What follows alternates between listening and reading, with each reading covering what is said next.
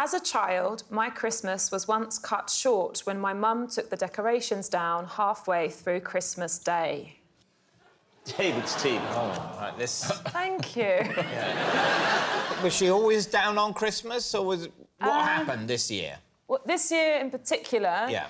Just halfway through Christmas Day, she's like, I've had enough. We've done the presents.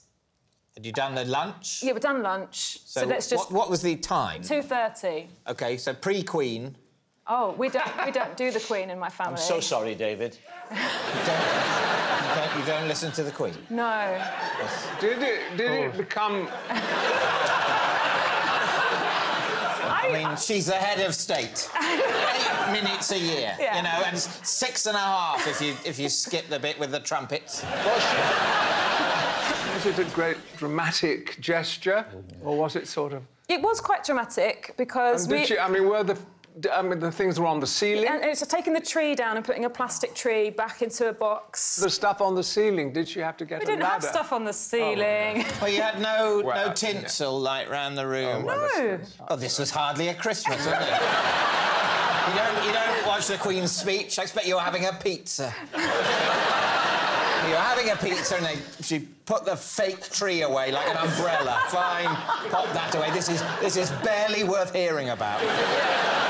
Was there a specific incident that set her off? She was very disappointed with me and my sisters because... In general. It's been a tough year. I think I had got one present and I had not liked it, and so that was a bad point, and my sister Cheryl hadn't got out of bed yet.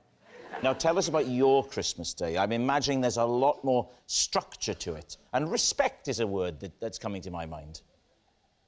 Thanks, Rob. Oh, I don't know. I think I have quite a normal Christmas Day. I imagine Bucks Fizz at 11. No, we don't book a band.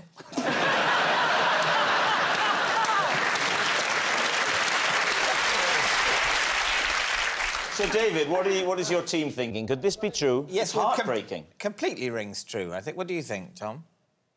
Well, whatever I think would be wrong, so... Well, that could be... If that's 100%, that's very useful. I'd ask her. What do you think, then? Well, I'd go with Tom, really. I've had an insight. Tom's had an insight. Oh, okay. Yeah, I think she's not telling the truth.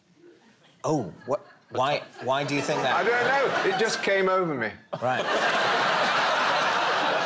I think she's telling the truth.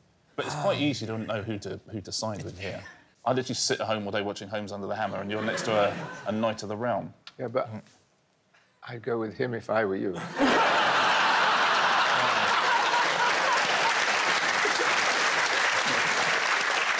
True. True, you're saying it's true. Sarah, a tragic tale. A tragic Fact tale. or fiction? This tale was true. I told you,